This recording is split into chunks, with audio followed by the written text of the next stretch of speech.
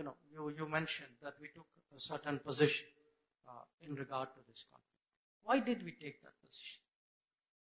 It's not that we are oblivious to our interests. On the contrary, our interests required us to take those positions. Because the fact is, we have our own history. I'm talking now as India. We have our history and our experiences with Russia. Okay. We have our strategic view of the world. What does if country A is closer to country B, what does it mean to us? If it moves towards country C, what does it move to us?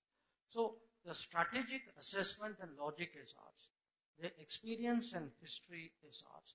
The interests are ours. What do we, ultimately, I have to also calculate. What is the gain? What is the loss? What is the risk? What is the benefit that I would have? So it is the combination of those calculations, the metrics, which is made out of that. That is what has led me to take a certain position. And that is what has led others to come up with arguments to try and influence my position.